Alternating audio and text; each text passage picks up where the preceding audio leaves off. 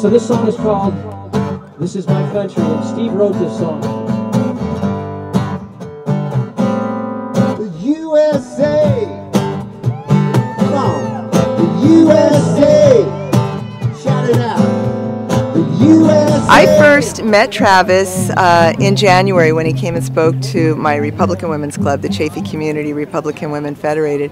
I was so on board and excited about everything he had to say. He's born and raised in California, and he believes in California, and he knows that the direction our state is going is destroying our state. He's had his family, his friends all leave the state, and he doesn't want to leave the state, and I don't want to leave the state.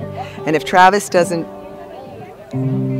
win in November, I'm afraid. I'm afraid of what's going to happen to our state. I'm afraid for my kids. I don't want to leave California. I'm born and raised here. I want to stay. Oh, you know, this is where I was born. This is a great, great city.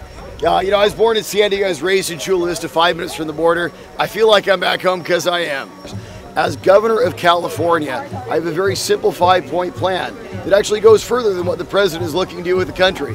See, because California has problems that are unique to California. My plan is very simple. Number one, to cut taxes in California. Get tough on crime, fix our roads, expand our freeways with no new taxes, fix our broken education system, and complete our California State Water Project. And of course, reverse the illegal sanctuary state and secure our borders. This is my country. This is my home.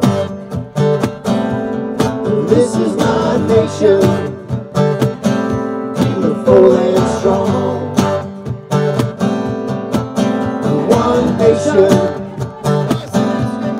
under God,